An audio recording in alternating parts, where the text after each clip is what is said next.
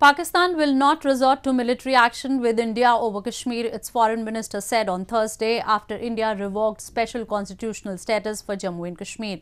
While UN has urged India and Pakistan for maximum restraint in the region, the US has said that Kashmir is a bilateral issue between the two arch rivals.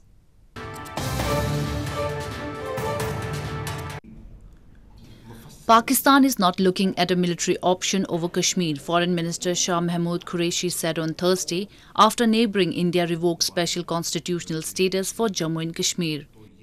This statement from Qureshi eased fears of an all-out clash between the South Asian neighbours. Tensions between India and Pakistan spiralled after the Indian Parliament on Tuesday passed a resolution to revoke Article 370 and a bill bifurcating Jammu and Kashmir into two union territories.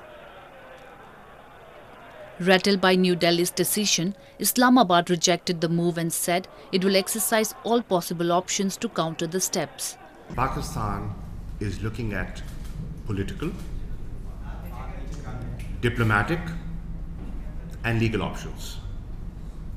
We are not looking at a military option. The United Nations on Thursday called on India and Pakistan to refrain from any steps that could affect the special status of Jammu and Kashmir. It reiterated its concern over the latest restrictions imposed in Jammu and Kashmir, which the organisation said could exacerbate the human rights situation in the region. Meanwhile, the US reiterated that there was no change in its policy over Kashmir and said it is working closely on resolving issues with both India and Pakistan. US State Department spokesperson Morgan Ortagus during a briefing on Thursday said the US has maintained that Kashmir issue should be resolved bilaterally between India and Pakistan without any third-party mediation.